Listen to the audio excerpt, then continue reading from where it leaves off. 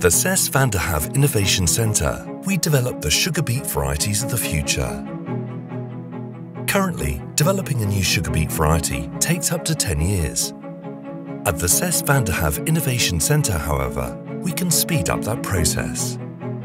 One of the tools to make that happen is our automation line.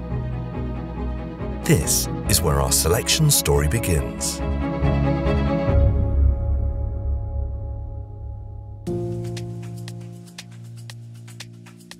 The seed trays are filled with nets, and each tray is given a unique identification number.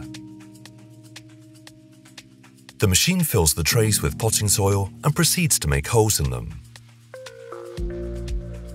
Each seed tray is registered in the computer system and then linked to a bag of seeds.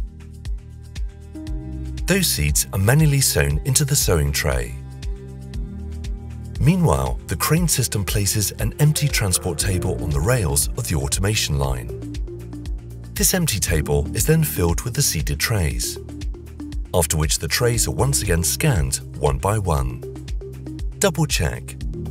The sown seeds are now ready for their journey through the SVIC. This allows us to closely monitor the trajectory of the future sugar beet plants on the automation line.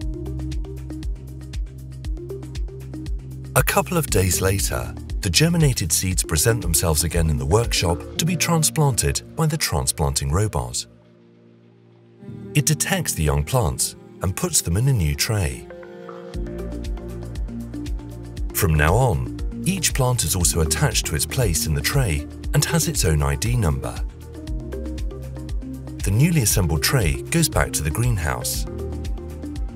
A couple of days later, it is inspected in the workshop again.